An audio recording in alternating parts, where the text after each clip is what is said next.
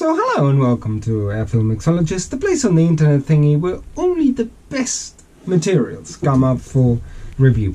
So case in point, what I'm going to do, and on today's episode, what I'm going to do is I'm going to run through dual point distributors and magnetos. Obviously I've got this kind of Scintilla Vertex VM4 magneto that has dual points. You can see it here, 1, 2. And on this video what I'm going to do is I'm going to run through why do these things even exist, what are the advantages, what are the disadvantages, and hopefully you'll get some useful information on this video. Okay, so first of all I think some introduction is in order, and first of all we're going to discuss what the different types of dual point distributors that you can find. So there are some dual point distributor systems that basically what they do is they divide the engine in two sets of points. So one set of points would be the trigger for 4 of the cylinders, and another trigger is another set of points is going to be the trigger for the other set of 4 cylinders if it was a V8, for example. So in this case, if this were to be a V8 distributor or magneto, and you would find that it has this cam has four lobes in a sense, then this would mean that the distributor has one set of points triggering one side, half of the cylinders, and the other distributor is doing the other half. There is another possibility with this with units. That's the following, and this is where you have got, like in this case, you've got this is a 4-cylinder mag or distributor or whatever. It applies to both.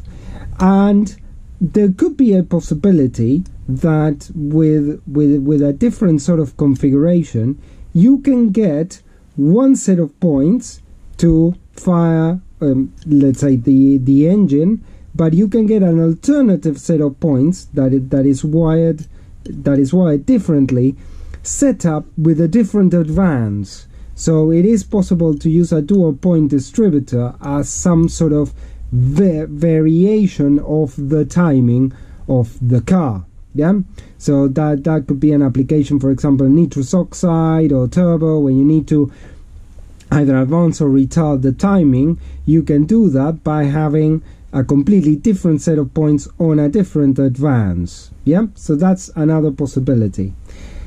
However, on this particular mag, this particular mag operates on the principle of having this as a dual trigger. So let me show you a bit how does that work. If I go like this, let's see. So now, for example, you can see here, I hope you can see here, that the points here have just opened. Yeah, you can see it there, they have just opened. But the points here haven't opened yet, so if I turn it a bit more, I mean these points are a bit dirty, so you can't see it very well. But what I'm trying to say is that this mechanism, when it is like this, what it's meant to be is meant to have like a double trigger for the ignition event. So when the first set out, this magneto is live, so you need to be careful. So when the first set of points opens like this, basically that gives you the beginning of the trigger event, and you can see that the points are open there, but these points aren't open there because this hasn't go to the lobe. So therefore, when this comes up to the lobe, then that triggers the spark.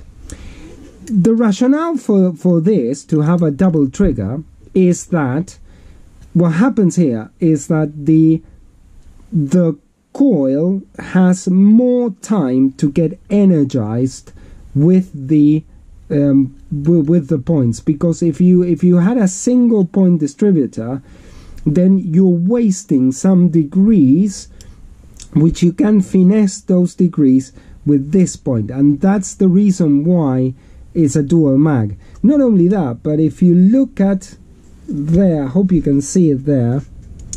I don't know if you can see it there, but this is this is actually like a Rolex of magnetos, because I don't know if you can see that there is a graduation there, and you can actually by loosening the screw and moving this around, you can vary the sensitivity of the second trigger. So that is actually really good. This is like a fully adjustable magneto. So this is the point of this system like this. It's meant to generate kind of a hotter spark for the mag. So actually, if you're looking at the ultimate in performance, kind of this is it. And obviously what I've got here is a magneto, so that's why I got this shock from the unit, but actually the same principle also works on a points distributor, you know, a normal points distributor.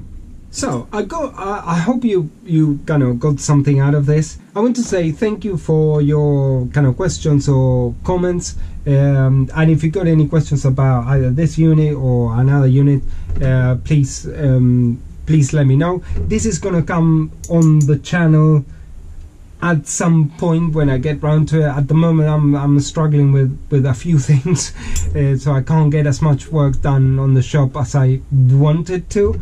But anyway, please do keep your comments coming, and thank you very much for watching, and I'll see you on the next episode. Thank you very much. Bye.